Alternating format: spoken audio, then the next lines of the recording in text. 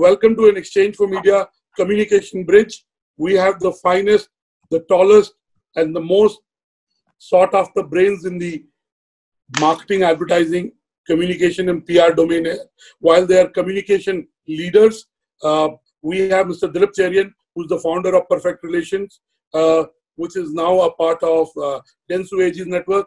Dilip really doesn't need an introduction to any gathering, or especially to a gathering of communication professionals. We have Ms. Roma Malwani, who's been an advisor to entrepreneurs and big businesses and brands in terms of communication. She's been a head of corporate communication in many large listed Indian and MNC firms. Currently, she is a communication advisor to the chairman of Vedanta, to the Vedanta Group, and Mr. Agarwal.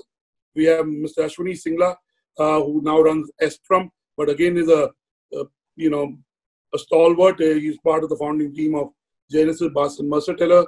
In between, he worked with Reliance, advising Reliance Industries for a couple of years. We have Mr. Paresh Chaudhary, who's again very entrepreneurial. He's led PR agencies. He's been head of corporate communications. I first met him 15 years back when he was the head of Corpcom at Ranbaxy. And now he's the head of communications at the Adani Group. Last but not the least, we have Mr.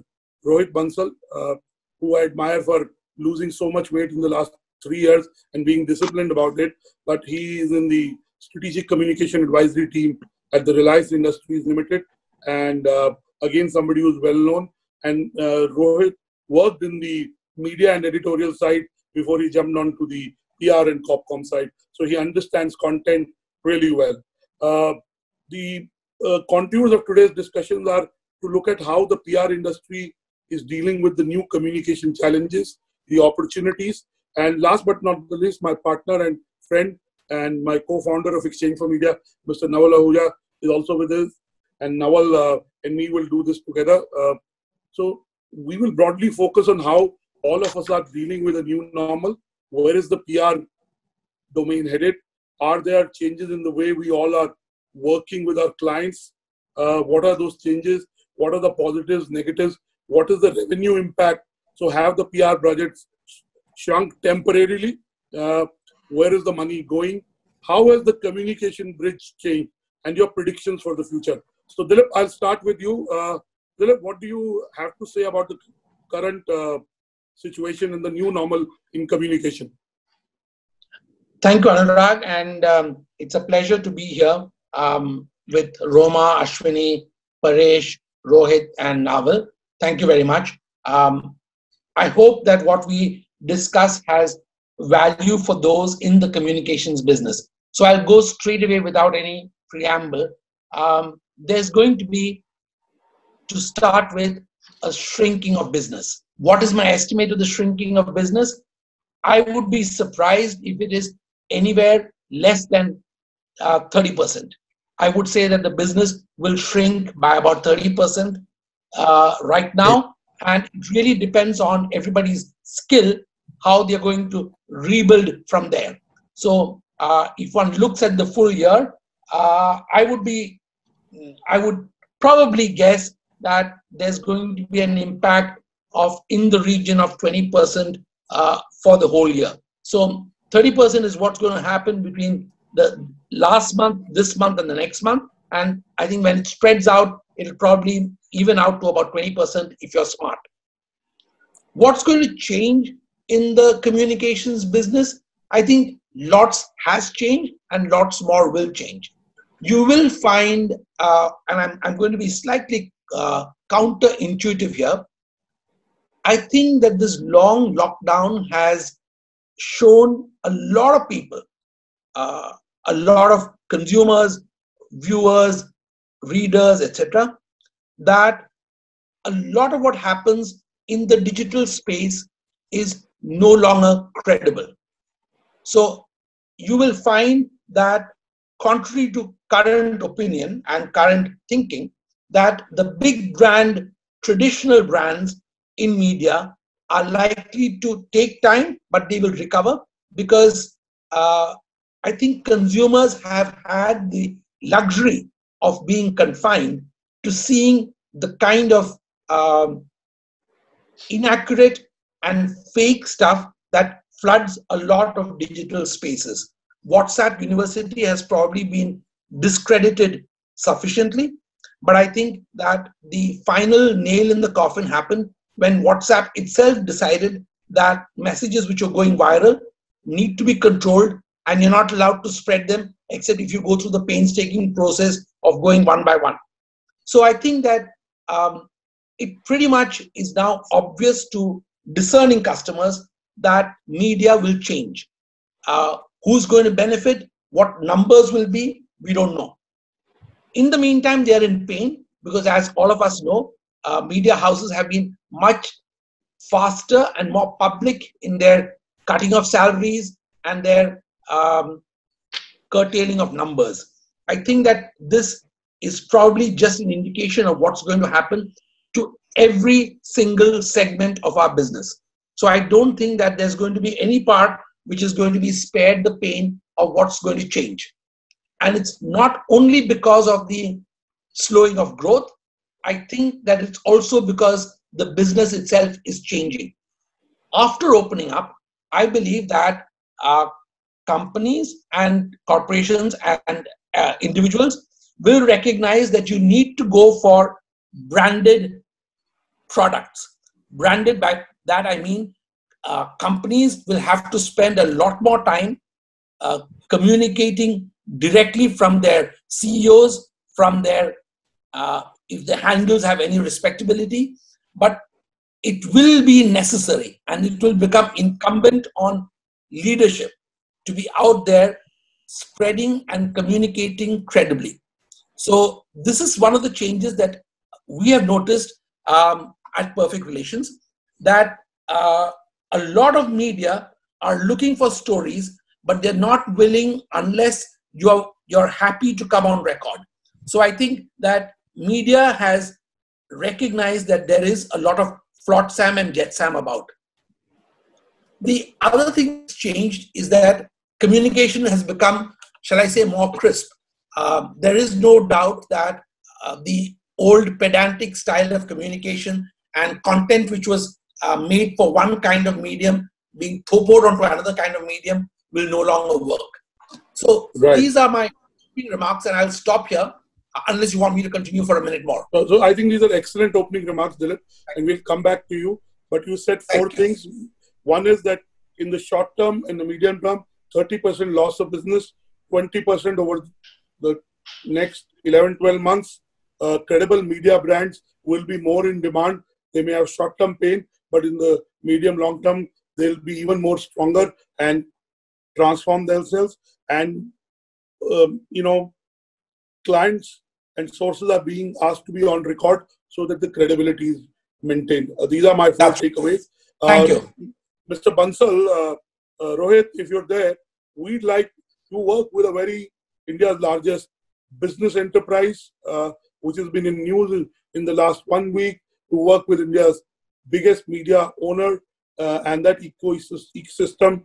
You've been a veteran. Give us your opening comments. Rohit hasn't joined yet, so I think we can. Yeah. So Rohit hasn't joined. We'll go to Paresh. Paresh, pretty much you've been, you've been on the PR agency side. First of all, are there any positives from the current for the PR professional, for communication professional? Are there any positives or only negatives? No, I think I'm a born optimistic and a guy, and I can tell you that all this hullabaloo of the virus and people leaving jobs and etc., and then the economy shrinking. I can tell you, all this is a blip that will turn around very, very quickly, because this, to me, I think is the 1991 magic movement that our earlier Prime Minister had. Right? It is beyond. We are going to be on that absolutely tipping point of a new opportunity. Right now, I think all of us are on the same level playing field. Let's understand. It is not the economic breakdown. There is no, embezzlement that has happened. It is a pandemic that has attacked everybody, right? So everyone automatically, agencies, clients, businesses, government, everybody come on the same platform, on the same side. I think 2-3 things will happen from here, and I think our Prime Minister is doing a great job. Some of the countries have shown the way out. 2 things will happen. One, I think the focus now on ESG, the focus on climate change, the focus on doing the things right by companies and therefore governments and therefore the world is going to be in the limelight. I think all of us in our previous jobs, whether I was with Mukesh Ambani earlier or with Unilever, have always spoken about sustainability. Today, there are a lot of companies who have not taken sustainability very seriously. It's a part of a little box that they tick mark. I think all the companies will now rally behind sustainability and also governance to a large extent. So Mother Earth will take priority than anything else. Right? Very few companies have succeeded in doing that. So this will provide opportunity to the corporate communicator and to the agencies, therefore, to actually go after business and people and advise them. They have to be more advisory than running after coverages and column centimeter and typically what I think when Dilip was saying that off the record comments, etc. I think all this be realigned now to say, how can we become socially more responsible? How do we take environment, social, and governance to the next level? So this will become, I think, a must-do. Then say, okay, we can also do this at the end of 5 or 7 years. So that journey will begin very soon, and this is a great opportunity for me. On the news side, I think fake news. I think Dilip has elaborated a lot on that. I can tell you that there is opportunity for a lot of these senior editors and journalists who are now going on, starting their own apps and their entire new media channels. Now they will become influencers. There will be a decline of print in the next 15, 20 years, at least on the urban-rural side. Rural will keep growing because of the education, etc. So print will not die in India for the next 40 years. But I can tell you print will decline. And therefore, what are the new influencers this new normal will create? And I can give you some examples of, just kind of wrote it down, Vikram Chandra's Editor G, Barkadat's Mojo, Gangadhar Patil's 101 Reporters, Nilesh Mishra's Go On, of course, he's still with India Today, Saurabh Dwivedi's Lallan Tap, and all Ken, the Morning Context. All these are now becoming credible contacts. They're also being sponsored by some companies. They're also sponsored by governments. Influencer and influencer horizon will change dramatically. No longer is the big media houses going to be the ones that people seek to influence their customers and their the consumers. And I think this is going to be a big one. On the third bucket is, however, where the GDP is going and therefore what's going to happen to people and jobs. I think this year looks like a washout for a lot of people. We will look at about a 1.5% GDP growth. But I think in the next 3 years, we'll come back to 7.5%. So this is the time to invest with people. This is the time to invest with training. This is the time to invest multicultural and multitasking abilities within your, I'm a corporate comm person for many years, 6 or 5 years with the agency, but providing training and providing that leverage and doing multi-dimensional roles to your people and not being sector specific is going to be the new normal. And without that, you won't survive. Thank you, Paresh, for your opening comments. One specific question at this stage itself.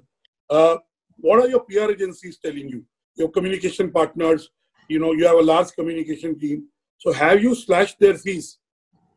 So there has been, across all companies, there has been some effort on cost restructuring, as I must say. We've not gone blanket on cutting everybody, but there has been some restructuring. For example, travel.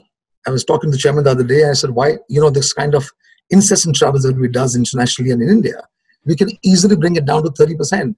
All our offices, all our homes are technology based. So technology innovation is going to be absolutely now something that we will do. So yes, there has been some cost reduction, very, very minor, but that's gone very temporary for 3 to 5 months. Okay, Paresh. Key takeaways: sustainability will be the new focus and not just a tick mark. Governance needs to improve. Editors will emerge as influencers.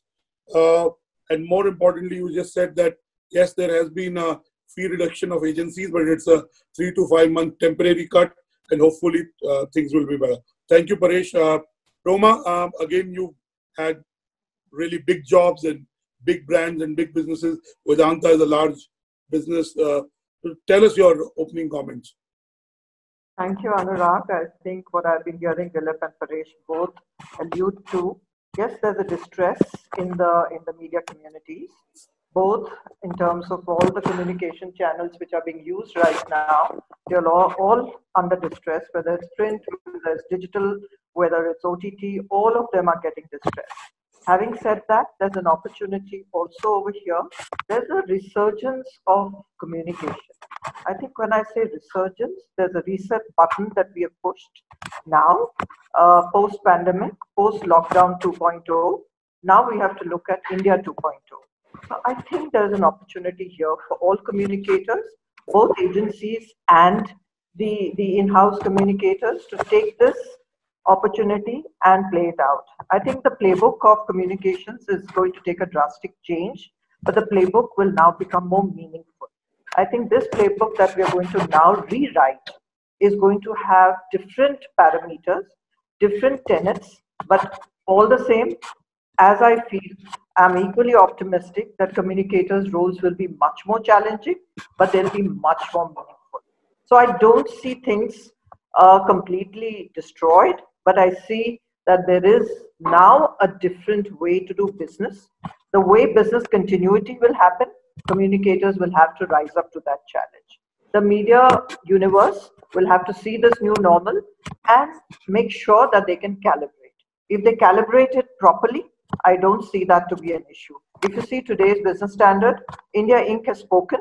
India Inc. tells us that they are looking at the government to support to a point, but they're all very optimistic that they're going to start looking at new ways of going back to business. So I think everybody has now taken an optimistic note. That whole doomsday prediction on COVID-19 is kind of flattening out, and people are getting used to the fact that they have to live a different life. I think once we understand that, communicators can really do a good job to really make sure that India today can really be the new humane China. I'll leave it. Thank you, Roma. Thank you for bringing that positivity and saying there'll be a new communication playbook, and hopefully that playbook will have new rules, it will have new chapters, it will have new ideas, and hopefully will be better. But you're a client. I want to ask you, have you cut your agency's budgets? Is that something that your peers have done? If yes, by how much and for how long you see that cut being there? So, Anurag, what I hear from my peers, it's from 10% to 35%, depending on the size of the agency, depending on the volume of work that they've been doing. But I have taken a pause right now for Vedanta. I will evaluate it this month. I have not had a conversation with my agency on this topic. I've not even had a conversation with certain of the media buys that we were looking at to change the dynamics there. I haven't done that. I think for the next 2 months, I'm going to wait and watch. So I've not made any changes. The only change that I've done is to kind of rebuild and take this opportunity to use a different digital strategy, and that digital strategy will hold us in good stead. We started Desh Ki Zaruraton Ke Liye, and we are at that tipping point. And today I can use that Desh Ki Zaruraton Ke Liye tagline very effectively. So for me, it's possibly an opportunity, which is why I'm not going to take a knee-jerk decision on any of my agencies who have served me very well. Thank you, Roma. Ashwini, though you're the last because you requested specifically, Ashwini, again, you work with all size, shapes of clients and, gone beyond just PR and communications. You've been like a business advisor in a lot of cases. Tell us your opening comments. So thank you, Anurag, Naval. It's always a privilege to join an illustrious group of people like Roma, Paresh, Rohit, and Dilip, people I have admired and held in great esteem. I'll try to take a little bit of a little tack differently from here. We'll pick some learnings from a recent study of Astrum that we did of about close to 70 CXOs about what their view of the world was and how they were looking at the new sort of thing. So let me sort of start with a quotation from Lenin in 1919, and I will tell you why this is important. He says, there are decades when nothing happens, and there are weeks in which decades happen. And I think this paraphrases the challenge that COVID has provided. In a few weeks, it has wiped off decades and decades of progress, both on lives and livelihoods. And it has grave implications in many ways, not only from communication, business, but otherwise. And I don't see us going into a new normal, but I see us going into a new abnormal. Because when you think about the volatility, the uncertainty, the ambiguity these events will create, I think we will have to learn to live in the new abnormal rather than the new normal. I think that's, point number one. And what's the new abnormal going to look like? Number one, when we are going to go from offline to online in terms of how we receive things, how we buy things, it has great implications for the traditional retail model. And if Rohit was there, I would say that the Kiryana going online via Facebook or via Geo is the way future will happen. So the re-emergence of neighborhood stores and the neighborhood businesses has a great bearing on the larger e-commerce business. So that's, I think, number one. Number two, our over-dependence on China as a global supply chain market is going to move towards what I call localization and distribution of the supply chains by what we call, Prime Minister has called, creating greater self-reliance. And this will have implications for companies like pharmaceuticals, medical devices, healthcare, and there lies the opportunity for growth and investment in this moment. And Paresh talked about the moment of reforms. So here's a defining moment for us to be able to recapitalize. Third, because of the risks that we face, are we going from human to automation? And clearly that has another set of implications as to how future of manufacturing will look, and therefore what is going to happen. We always talk about 1 degree of separation in this country, and we are what I call a socializing economy. We will now have to move and relook at how we become a social distancing economy. That has its own implications for the way we communicate, engage, mix, entertain, and consume communication. So that's a different implication. And the last, in terms of the paradigm shift I see, from cash is king to digital payments being the gold standard of how we transact. So how does it? I'll come to that. I'm coming to that. I'm saying these have implications in terms of what the companies will need to do. And the one big lesson out of that is that in all of this, companies will be judged by what they are doing in this point of time. As they say, companies, and I can quote, companies will be judged on how they behave during this war, how they treated their customers, how they treated their employees, how they treated their suppliers, and reputation will become a great differentiator about how companies will create trust in the future. Difference between those who shared versus those who hoarded, to societies who will start to look at, and you and my concerns about social care and health. We'll start to look a little bit more towards companies as providers. So social contracts between stakeholders and companies will change. Therefore, I believe while there will be new opportunities, there will also be new rules that we will have to look as communicators. Number one, what will be the trust in institutions? Will direct communication from companies become far more important than third parties? So trust, and therefore the important point that Paresh made up and Roma made and Dilip made about what role leaders will have to play.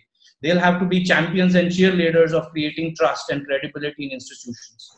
Roma talked about purpose. Purposeful companies will need to be doing more about purpose than communicating purpose. Because people will start punishing companies which talk greater about purpose but do little to support that. So we need to be very careful about how we then steer companies through that maze of communication where purpose becomes central, but how do we make sure it's credible, it's believable, and builds long-term trust. Just in time to just in case.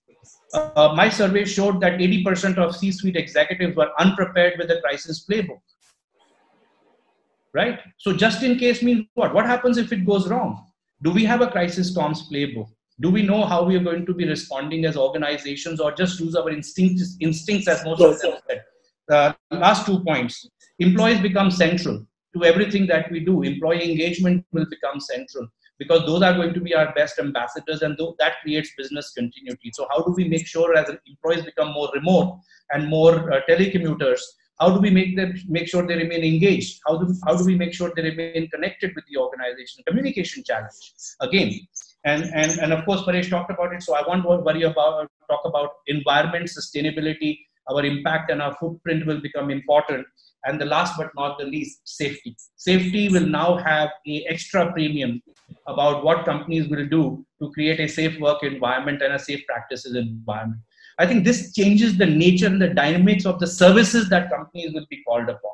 To now answer specifically about what my clients are responding to, since I operate in a certain area of niche I don't have the day-to-day challenges of media spends or media budgets. So therefore, the impact is more around crisis communication, engagement, those levels of services.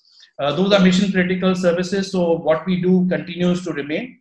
But how we will be impacted as a business is new revenue is going to get delayed for some period of time. So I think I agree with Dilip that overall we will have certainly a negative impact over last year in terms of top lines, and how we then become more managed. How do we manage our cost and delivery will become critical to staying afloat and maintaining profitability. So that's my. Thank you, Ashwini. I think Naval wants to ask some questions. Naval, all yours. I have a very simple elementary question. Post-COVID, will corporate communications PR be valued more than it currently is, and how? You want me to go first? Yeah, sure. Look, I have always maintained that when times are good, public relations good. When times are bad, public relations even better. For many ways, because because of the credibility it provides. 2, because of the endorsements it generates. And of course, the oft-repeated value creation of the cost versus return on investment that people can generate out of good public relations. And I don't only mean the narrow definition of public relations to be media articles. I simply feel the centrality of reputation and therefore the centrality of public relations is going to be more and more critical in the post-COVID world than any time before. So the question Naval is asking, let me build on that. He's asking, will marketing budgets move into PR and Copcom?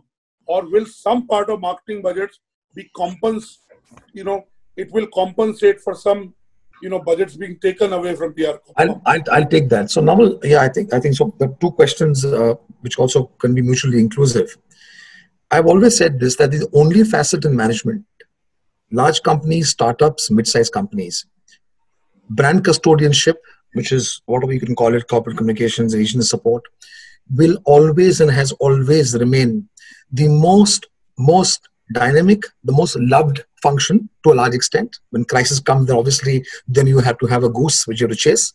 But this is the only function that can touch people's lives. This is the only function that can change people's perception, therefore your brand value, whether you come to work or you don't come to work. As simple as that. 24/7, 7 days a week. And I think all of us in the panel and people who are watching it have done that. So irreplaceable. Today, with this new abnormal that we have been now talking about, not the normal, more than today, we are saying during COVID. I'm not even saying post-COVID. During COVID, I think all of us are more busier at home working, minus the madness, higher productivity, our positioning of growth with goodness. At the share of voice, the tonality, the engagement rate has gone up so substantially, significantly up than what I had in the last 8 months. So, for example, in the last 4 weeks, I've reached 190 million people as compared to 180 in the last 6-8 months. So all my campaigns put together. Second phase of the question, which I think is a very interesting question. I worked many years with levers, right? So if you have 100 rupee, your A&P ratio, say 100 rupees your budget. So 15 years ago, 80 or 85 rupees was on print advertising, traditional PR, right? And the rest was gone on a little bit of a BTL and some was on digital and social. Obviously, social has grown, etc., which became 32%. But these classic companies like P&G and Levers, which know the business best with the consumers, have stayed with traditional media.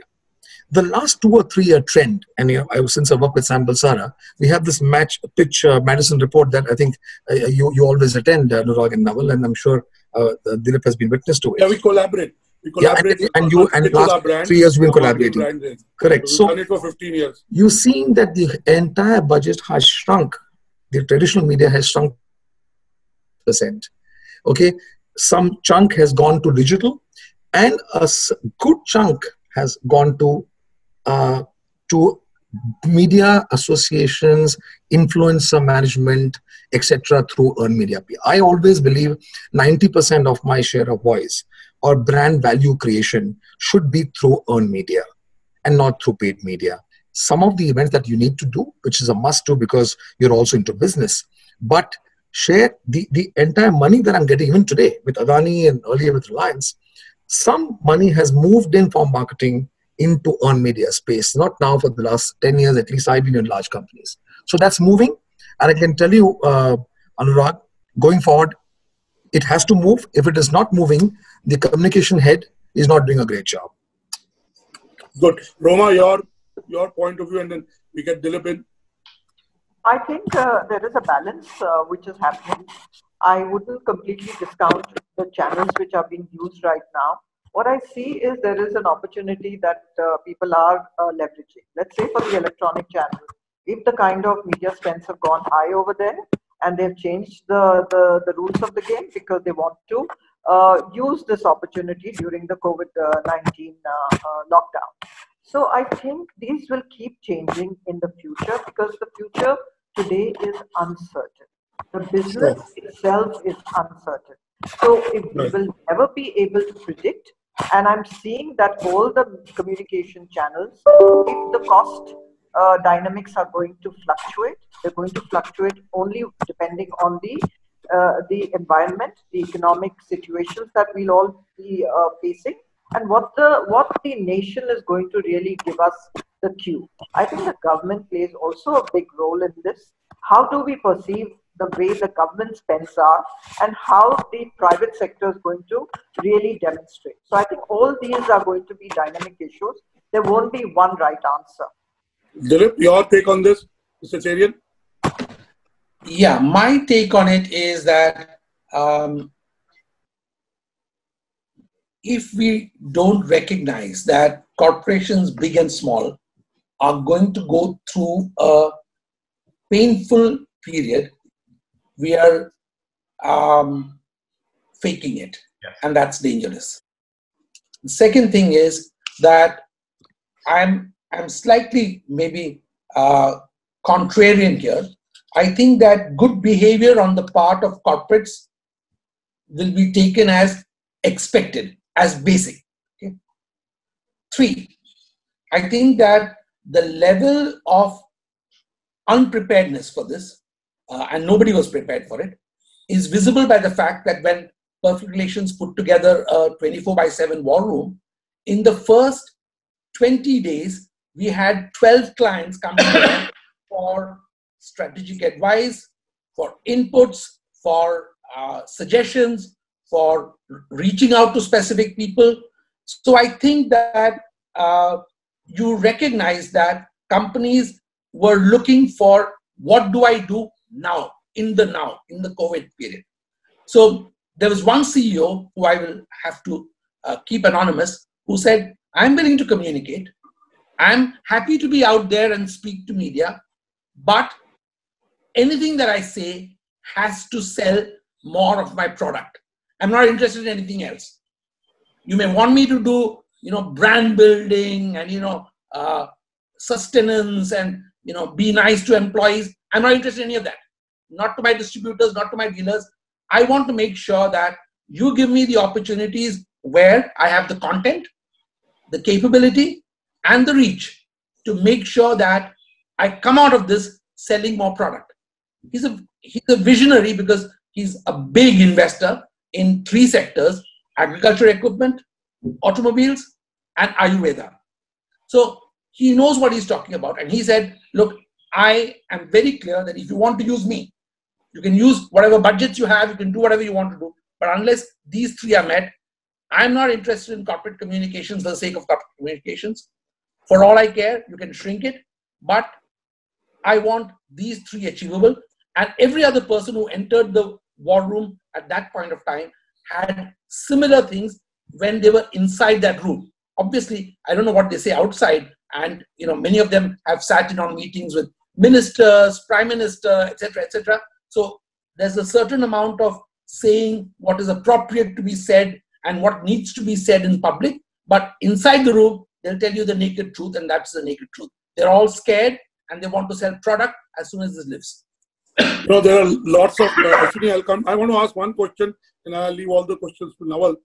There are young PR agency owners there. I can see Udit Pathak, I can see Vineet Handa, and they've asked me various questions. That's why I'm looking at the screen there. See, what should, Dilip, you're still a very large agency. Of course, Paresh and Roma are clients these days, right? You're in more the advisory space. What should small and medium-sized agencies do? What is your advice to them as seniors in this business, as leaders? And, this time has shown that, if we all survive, the industry survives. Industry survives, we survive. So we are actually, to tell us, what is your advice to these young, relatively younger entrepreneurs, professionals, on how to survive, what to do, how to deal with the loss of revenue, how to deal with uncertainty? Tell them a little bit about that.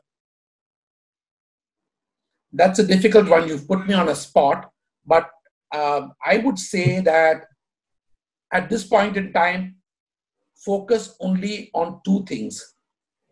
Cut costs ruthlessly. I don't know how you do it, but cut it ruthlessly. And secondly, give freely, which means clients want you to do something extra, just do it. This is not the time to stand and argue about, per interaction, add on, there's an additional cost for this. Creative content is going to cost you this.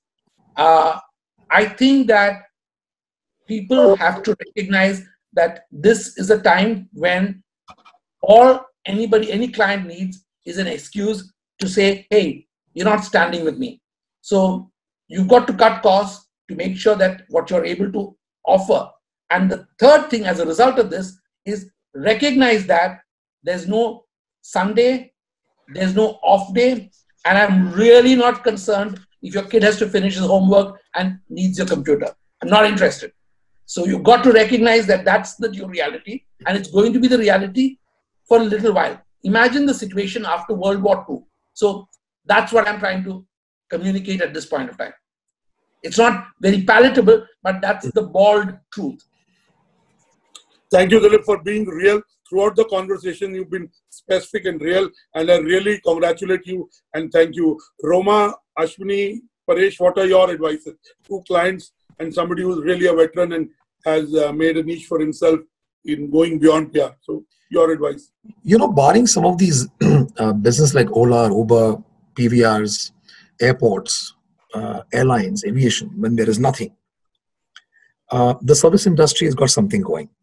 Right. I think somebody did make a mention, it was also Roma and also Ashwini, that this is the testing time, the real value of your worth, how small or big, Anurag, you are.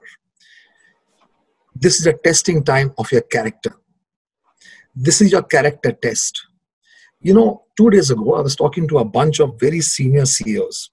We were in the part of the HUL, a group.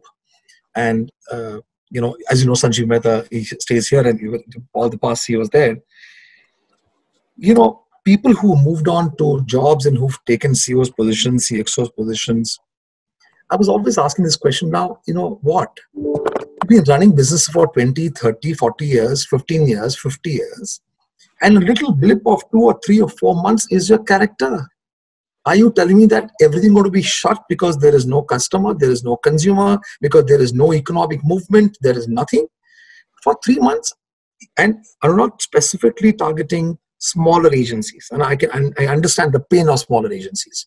Okay, they might have 6 clients, 8 clients, 10 clients, some of them with them for 4 or 5 years. That's how they kind of grow from there. Yes, you have to cut cost, but this is the time. Do not take out your people. Do not take out your people. You cut your salaries, whatever you want to cut your cost, work out of home, saying, okay, in future, we can work out of home. But quickly, client connections and client servicing will be 7 days a week in any case. Yeah, my book is focus on ESG. Coming out, it's called 8 days a week. Sorry, Anurag, some technical glitch. Sorry, yeah. So I'm just saying that this is the time, and you can give yourself 2 months, 3 months, 5 months. The lockdown started towards the end of March, and I can tell you because I know a lot of PR agency heads. Some of the clients who were quick on the draw said we will take a break, say from April 14th or 17th or 18th, when they realized that this is on April 14th when the lockdown got extended. That's when they said, oh my God, 3 more weeks, 5 more weeks, right? 15th April, let's be very real. That's when some of the clients said, I'm taking a break, reduction of fees, etc. I'm doing a pause. Yeah. No. So you just actually what? You just 12 days into the turmoil. It's not that 6 months you shut down. There's nothing to eat in the house. This is the time of test of character, and I think you've got character. I've not taken out a single of my consultant, not a single agency, nobody. And in fact, I also told them that, it's a 6 months period, but trust me, 3 months, 4 months, 5 months review, and I'm going to get back, and I will get back at the normal rates. So this is the time to test your character, nothing else. Thank you, Paresh. Sorry, Roma, let me pick that back again. For my young and upcoming public relations firms, which are mid-sized to small, look, loss of revenue is a reality. New assignments will be hard to come by if they are, and maybe there's a reduction in the fee or a pause. There are 2 or 3 things. In the agency world, there are only 2 major costs that bother any entrepreneur. One is the staff cost, and the other is the fixed overhead cost. So you got to start thinking about 2 elements. What do I need to do immediately to think about my cash burn, and what can I consolidate, reduce, relinquish, which will allow me to reduce my cash burn, because nobody has that kind of reserve or the kind of financial resilience sitting there to say, look, I'm going to be looking for a few lakhs per month of cash burn over the period of next 5 or 6 months. I mean, we can keep our fingers crossed and say, well, there'll be a 2-month pause or a 3-month pause, but I certainly do feel that it's going to have a longer term implications on liquidity and cash flow. So the first and foremost immediate concern has to be, what do I do to reduce my cash burn? And you do what needs to be done to reduce your cash burn. This also gives me an interesting point to say, okay, while I'm reducing my cash burn, does this provide me an opportunity to pivot my business? Absolutely. So how can I transform my own business? Correct. Using more technology. So let me give you my example, right? I'm a big proponent of what I call asset light strategy. You've got to start thinking of how you want to become more nimble and asset light and reduce your fixed overhead to the barest minimum. I don't have an office. We have one single location where we use telecommuting most times. Everything's on the cloud for the last 5 years. So asset light strategy allows you the ability to be able to shrink your cost without trying to sort of hurt people. So that's number 1. Right? The second important part is to then say, okay, out of my client portfolio, what do I need to do? What kind of services do my client portfolios require, which can create me additional revenue or new revenue or supplementary revenue to what I'm doing? It is also about thinking about the fact that, look, is this an opportunity for us to start looking at multitasking, multi-skilling our people so that we don't really need to expand our portfolio of people without thinking about the expansion of client portfolio. So multi-skilling, multitasking to be able to consolidate both revenue as well as cost is going to be the immediate priority. Then in the medium term, short term, long term, you can start thinking about pivot, new services, consolidation of old services. There are questions, lots of questions from Sana Khan, from Udit, from Vineet around non-media. But I want to ask my last question to Dilip and to each one of you, and then I will take a leave and Naval will take over fully. I have a Business World seminar to do. Roma, your 2 predictions for the future. So I think in terms of the communications landscape, the agencies who are going to be really worth its while are the ones who have been loyal partners. They will continue to be loyal partners, and that's a test of time for them and for us as clients. The medium-sized and new startups who are there in the business right now do have a challenge to prove themselves differently. And if they can really show a differentiator, they probably will start surviving. Yeah, very beautiful. So create a differentiator. Who are doing that. And as of now, during the COVID-19 period, there are some of them on the chat right now who might be having a conversation that how can we do this differently in our regions? How can we do this differently in our sectors? Would you like to partner us? So it's not that we don't look at it differently. I think we are people who look at long term. In fact, I would just give one small incident which really touched my heart, that even as an organization, when this broke, we were one of the first ones who put up a special fund. And we didn't put up the special fund for ourselves or anybody else. We said for the daily wage worker who's now without any money, without any food to eat. So I think these are things which really give you the brand value. And I see partners who share that brand attribute with us. They're the ones who survive with their clients. Thank you, Roma. Dilip, my last question to you. Your 2 or 3 predictions for future. Short, specific, like you have been. Dilip? I think he's logged out. Yeah, Dilip, I would say, no, I'm not. I would say that the three predictions are that there will be a massive change in the focus of companies, as I said, to ensure survival. What that means for companies, I don't know. I would like to be as optimistic as Paresh is. I'm not. I have polled about 120 of our clients, and I know that a lot of them are understating their anxiety and willing to state that they're understating it and being positive. That's one. The second thing I think is that you will see a lot of movement towards replacement of human resources with, I know you want us at the beginning not to talk too much about AI, but I think between AI and a lot of automation, you will see some functions within the agency business getting, in some senses, they will change in the nature, in the way they are being used by the fewer people who will be there.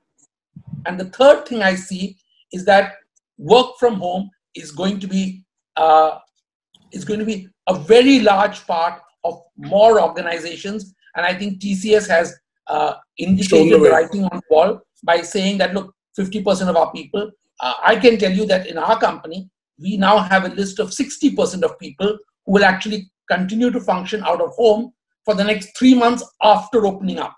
So we're not saying that they'll never come back to office, but we have prepared that list so that if we want to, we can go to the extent of 60%, and it's not by rotation. Rotation will be there in addition to that. So I see work from home changing the landscape for a while.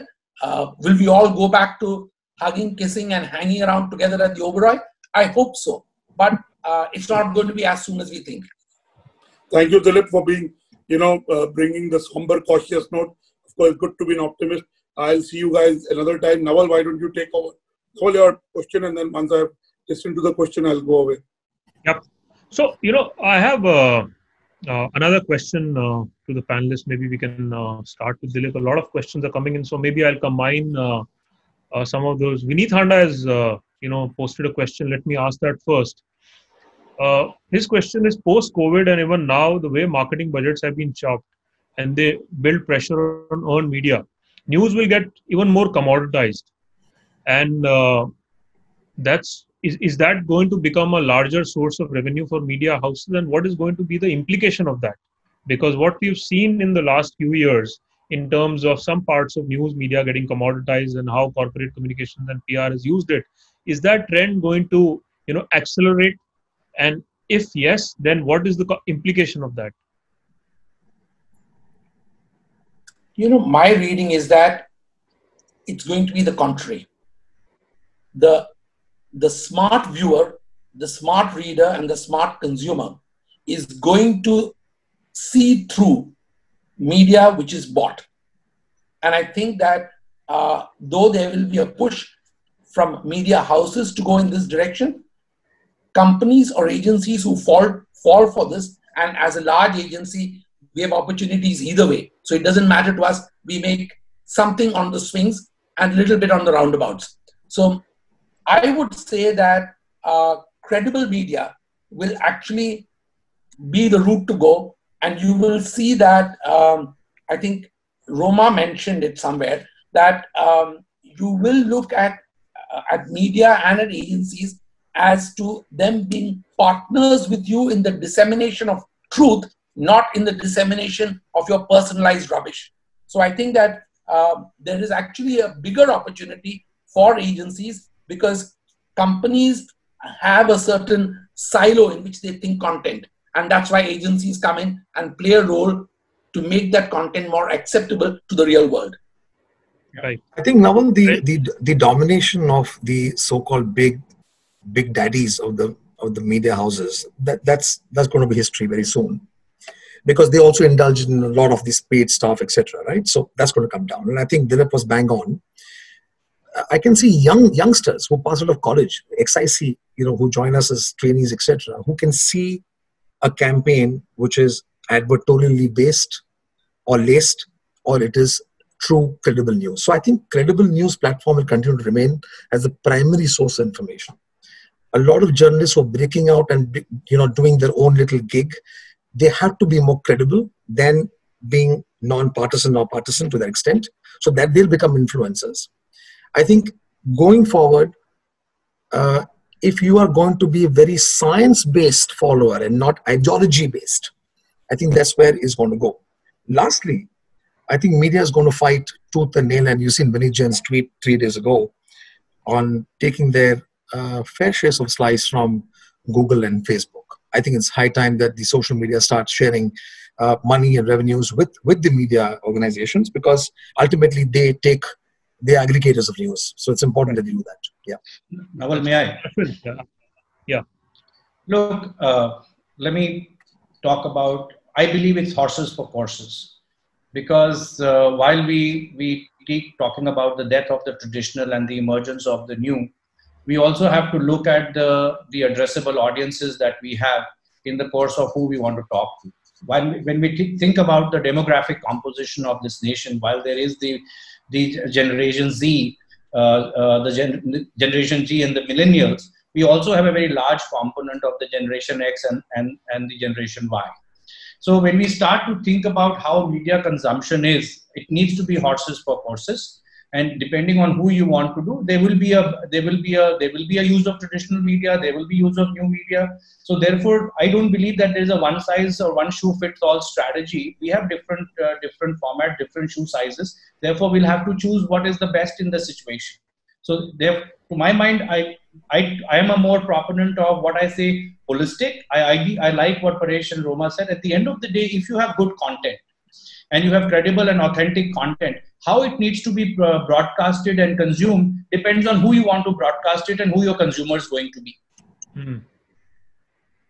There are still people who would like to pick up their paper and read their paper. So there is a value for that. But there are people like my son who has never seen a newspaper.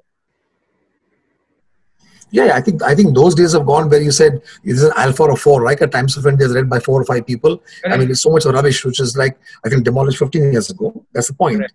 Also, I think, Naval, one more point here is that how do we, the levels of engagement rate, right? So you might have a massive circulation, so-called on paper, great readership, but there are smaller media houses, credible ones, lower on circulation but very high on engagement rate. So that's really that's the formula for credibility. And I think the world is going to go beyond BARCs and all these rubbish measurement techniques that we do.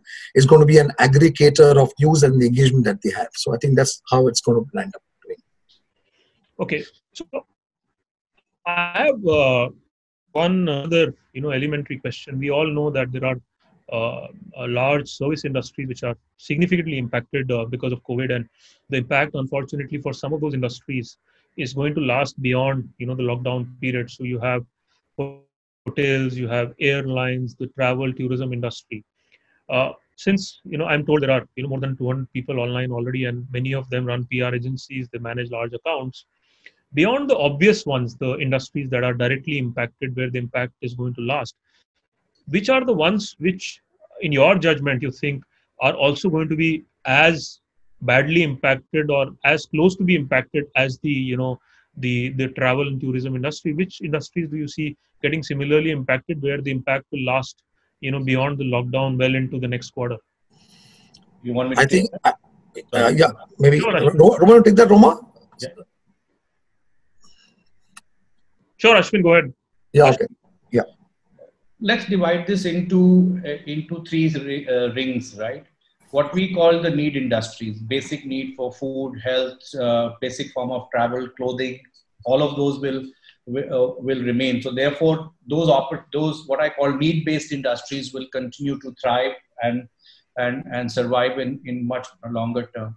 And then what we call discretionary or wants industry, and then we have what we call desire industries. For example, travel, international travel, long jet travel, cruise travel may become a challenge, but road travel, which is domestic, will become, so as I said, the new abnormal will create new opportunities with new rules. That's right. Be able to look into the future and say who's going to get impacted. No, I think it's too premature for us to be able to create a landscape at this point of time. But as we start to see what I call the social distancing economy, new opportunities will emerge where you may be able to create niches. So while very clearly, I think Naval, the ones on the discretionary spends, the glamour and the night lounges and all of that is going to take a while to come back. You've seen the stocks of the FMCG companies and pharma companies, and all of them are on lifetime highs. So I was talking to a very senior economist 5 days ago, and he was saying all this stuff about COVID, and actually we are on the journey for the last 2 or 3 weeks. Yeah, for some of the traders on the road, one shop who's selling a paint, for example, right? Somebody who's got who's a daily wages guy. Obviously, for them, life is crazy. But he says that once it opens up, right, it's going to be life as normal. It won't be like on a Monday morning, but it'll be quicker than what we would think, much quicker.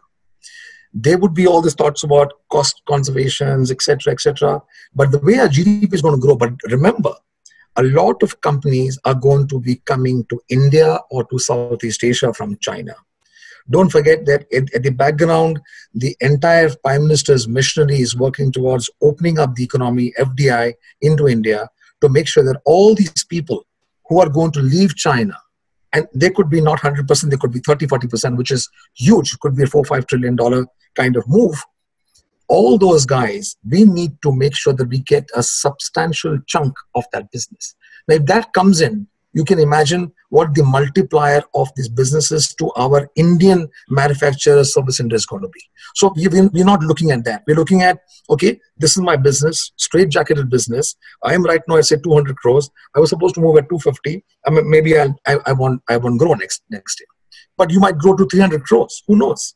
So all this stuff is going to happen. Some might take 1 year, 2 years, 3 years, but don't forget the medium and the long-term goals here. So it's not going to be all disaster, but we just need to hold out and have some patience, and it will come back.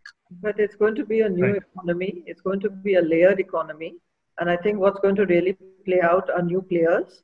Let's look at the pharmaceutical business. Let's look at the wellness business. Now, how's that going to pan out?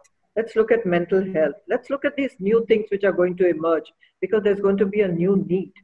Post-COVID, post-pandemic, these are the new things which will always come, and it's happened. It's not that I'm telling something which is not. Right. But there's been a pandemic in the 1800s, and this is a repeat of that. All this is really showing the same signs, and I think we should be ready for a layered economy. And once a layered economy starts getting to settle down, things will start falling back into place, and that's when the new normal will set in. So I have a lot of online questions. Let me pick up one from Udit Pathak. He has a one-line question, which is, what are the learnings from consumer behavior that's going to completely change during because of COVID, and what are the implications for that for the corporate communications industry? You're saying the change of consumer behavior, or what? That's right. Yeah, so I think your question before that kind of had an answer to that too, because consumers are going to be in various buckets, right? But the ones who are aspirational, and India is a very large aspirational story, right? Youngsters, etc. The layoff will not be a very large lead time. I see that consumer behavior and aspirations coming back very quickly. When I say very quickly, I'm talking about 6 to 7 months time. We'll find the economy back on the road. We're talking about W and all that, and the V recovery. My estimates is W till November, and December onwards it'll be a V, straight on. So consumer behavior in any case, by all the marketeers present in the audience and outside, there's nothing as customer and consumer loyalty in any case, right? Customer loyalty lasts for 5 minutes or 10 minutes. But citizen communication is the longer one. So I'm focusing on citizen communication and not on consumer communications. Well, I think broadly, the defining spread of something like this and the lives and livelihood challenge that this event has brought into our consciousness will create 2 or 3 shifts in the way we put the lens and see the world. One, preservation and wellness is going to become a very important consideration, not only for yourself, but for your families and friends. That will change the lens through how we make choices and evaluate companies or evaluate products. I think that's a very important consideration about the fact that wellness and preservation is going to be critical. And therefore, the whole idea around, and Roma has talked about the importance of mental health and others. Second, when we think about telecommuting, work from home, shelter at home, whatever the words may be, how do we deal with the fortress that we create, that the home will become, and how we sort of then make that home, office, playground, and everything else in time to come has its own sets of choices that we will make in the way we buy, engage with people, buy products, and communicate and actually consume content. Therefore, will phone become an essential service? Will 5G networks will actually become essential services even for governments to legislate? That itself will create its own sets of choices and the way world will be seen. So I'm then saying, well, I'm not a person with a crystal ball or who can look ahead, but I'm saying if you start seeing the lens and changing the lens that this event has created, you will try to get some kind of early signs of how consumers are going to evaluate and the prism through which they will see life. Transportation, for example, right? Socializing, for example, live events, live concerts, will that become how people will look at entertainment? So what do you think about large sports gathering? So some lenses you'll have to see, and if you look at the lens of preservation and wellness as a one big lens, you will see various dimensions reflected in it. That's right.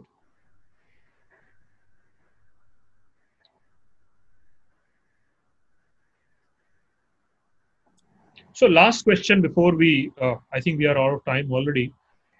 There's a question from a young, PR professional, and I got it on WhatsApp to one of my team members. This question is from a lady called Anchal Makkar. Her question is that, could you guide the youngsters what change would come in the PR industry and what steps should we take to practice PR for our future career?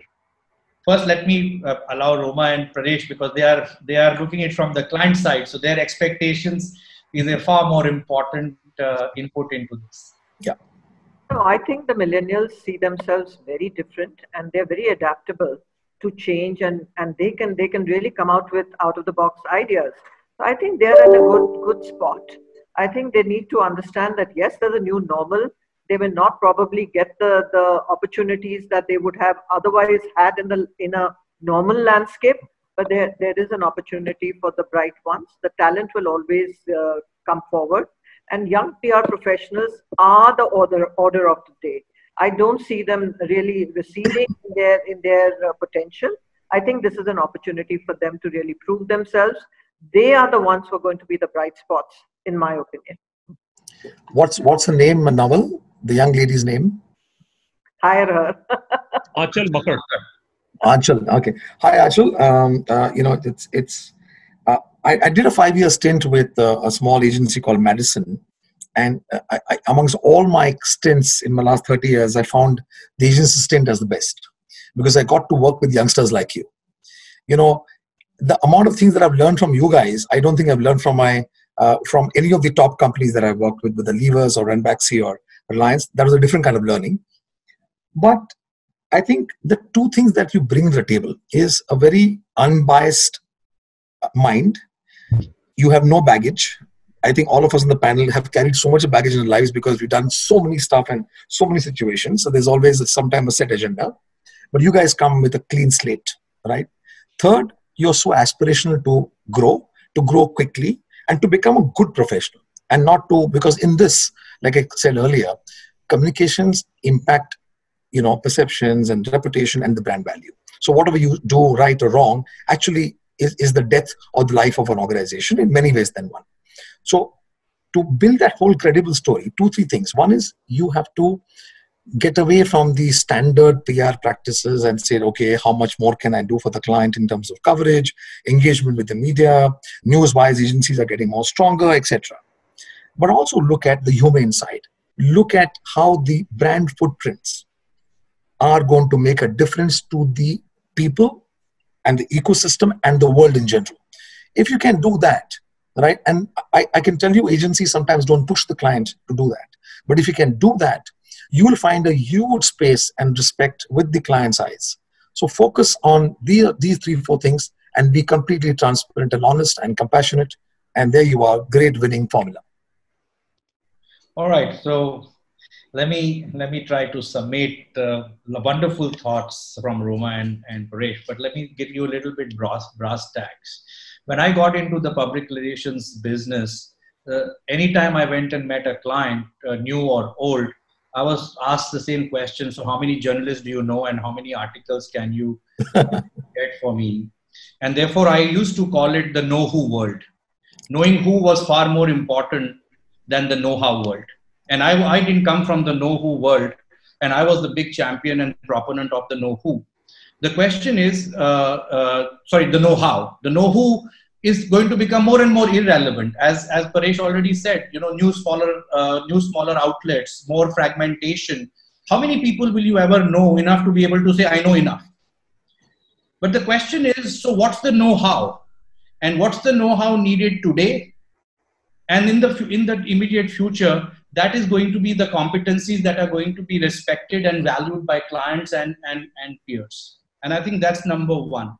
The know-how to be able to create a simple, compelling story, which is based on credible and compelling facts on behalf of your clients. Whether it's going to be in audio, video, text formats, you need to be multi-skill in the way you want to be able to tell your stories. Because that was the most important part.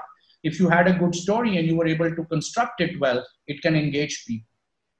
Two, you'll have to think about multifunctional skills. Because today, regulatory affairs, digital advocacy, traditional public relations, all has diffuse boundaries. One regulatory move and Paresh's business can go for a tailspin, and the next 3 months he'll be working and running around the government offices rather than trying to think about anything else. And that's true for any one of our clients. And the agency, the post-COVID world, is not going to allow for these strict boundaries between corporate affairs, public relations, digital advocacy. Therefore, the know-how will have to be multifunctional and multimodal from people. And we will have to be good at several things without being masters of everything. So our ability to be able to guide clients and build these multifunctional capabilities over a period of time, but with the content in the heart of everything that we do, will demand a different set of preparedness, will demand a level of intellectual integrity and caliber, which I don't believe comes from the know-who world. That is a different. Now the know-who, the know-how makes you strong, and the know-who becomes actually an amplifier. That's right. I just want to add, Naval, to Anshul. We've been largely successful also in the small outfit, is because I always said one thing to my young, especially my youngsters and youngsters of the agency, that don't get scared of two people in your life. One is media, and one is your client. So, those are dharmat. If you got a strong conviction, if you worked hard, there's an effort. Forget the output and the outcome. There's an effort there. Then you have to put your foot on the door and don't get bullied by anybody. Only be scared of your wife and God. Well, that's a different foot on the mouth disease. That's a different one. Fantastic session. Don't bully us.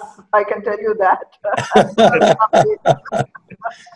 Fantastic session. I just want to thank all of you for having shared your valuable insights. I have one last quick one before we all scoot. It's been a very tough, gloomy time for the industry. Things have been very fluid, and as we all know that in large urban centers, especially the cities, the large cities, the metros, the lockdown is likely to get extended. Things will possibly get a little more, harder and tougher before they get better. So what is your one last parting message of hope before we log off from here? What is your one last message, parting message of hope to people in the industry, the ones who are online watching? Look, this is Take not that an first. Let me, as a social lady, take that Sorry, first. Roma, ladies first. I'm so sorry. Roma, first you go. I'll Yeah, take. go ahead. I think the men are dominating here. No, no, no.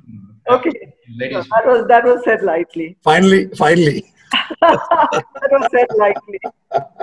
No, I think what the ray of hope today is that the brands which are reliable, which are trustworthy, and who have proved their mettle, they're really going to last. The new ones which are going to emerge in the new normal are going to be the wild cards, and they are the ones who are also going to get an opportunity. I think we should look at both the wild cards, and we should also look at the reliability and trust and resilience of the trusted brands, which are going to emerge stronger. But I can tell you the wild cards are going to play their own game and they're going to do well. So I think there's a lot of hope in this situation that we have learned, the new things that we learned during the 3 weeks. Every day has been a new day for us. Every day has been a new learning for us. I think the young and the bold are there, as Ashwini mentioned. They are the ones who will be in the forefront. But at the same time, the experience that we have learned over this 3 weeks cannot match anything that we have ever learned in the past. And I think that's what the way forward. 1 week in a crisis is 1 year of learning. So, I mean, that's the analogy, right? You spend 1 week in a crisis, you learn 1 year worth of work. More than that, a decade of learning. Keep it simple. Yeah, you're right. Absolutely. It's almost a decade. Yeah. Okay, so before I leave, before I allow Mr. Paresh Chaudhary to have the last word in this, I'll sort of talk about. Look, in my opening comments, Naval, I talked about new rules, new opportunities. Is this an existential crisis? Absolutely not. Do we have a difficult time ahead of us? Absolutely. But in every difficulty comes a new set of opportunities. The rules of the game will change. We have to be smart enough to understand where the new opportunities will come and what the new rules will entail that we do. Okay, so I don't think anybody has to have a doom failure on this. The smarter ones will be the guys who will figure it out faster than anybody else, and those are the guys who will survive and thrive. There's no one formula which says "mujhe bacha lo." I think this is to all my fellow communicators across agencies and clients and with the digital and all platforms, that if you look at the largest companies, it still has a very, very high-end functioning effective corporate communications agency teams, and the teams are small. You look at a very large company, the marketing size would be 5,000, 8,000 people, technical guys, 10, 15,000 people, supply chain, finance, IT, and HR, but the communications agency teams are very small. Roma, myself, Rohit is not there. We manage very, very large $50 billion, $100 billion, $120 billion organizations globally with a small team, right? Nothing's going to happen to this team. Because if there is anyone in the entire organization, starting from the chairman and the CEO, who of course will take charge and lead and anchor, he will also look at you and depend on you to help him and to hold his hand and her hand to take you through this crisis. Because there's nobody else in the whole organization that can teach you and can be calm in the situation of crisis than any other facet than us. So have the faith and have the passion and have the positivity, which we all have. And tell me, believe me, 1 year, 1.5 years, or maybe lesser, I'm always, like I said, born optimist. When the reversal comes, when the good times come, you will see that you will grow big time. So keep smiling and be very positive. It's not hopeful, be positive. It will be all good for all of us. Fantastic. Thank you so much. I'd like to thank all of you. Roma, thank you. Paresh, Ashwani. I know Dilip had to scoot 10 minutes back. He had another session to attend. Rohit, I'm told, could not join. He's had somebody in his family who fell unwell last minute. But thank you for your valuable time and the message of hope. I'm sure the PR and corporate communication industry will be out of this crisis very soon, and we'll be able to create new avenues of opportunity and new avenues for growth once the lockdown is over. Thank you so much. Thank you for the opportunity, Naval and Anurag and Nixon Media. And thanks, guys, for listening in. Good to see you, Roma, and good to see you, Ashwini, after a long time. Thanks very much. Privileged to be able to have this conversation with a wide set of people in the industry, and of course my illustrious panelists. And many thanks, Naval and Anurag. Learned a lot hearing people and looking at the questions. So many thanks. It's a privilege. Thank you, Ashwini. Thank you. All, thank you. Take care. Stay safe.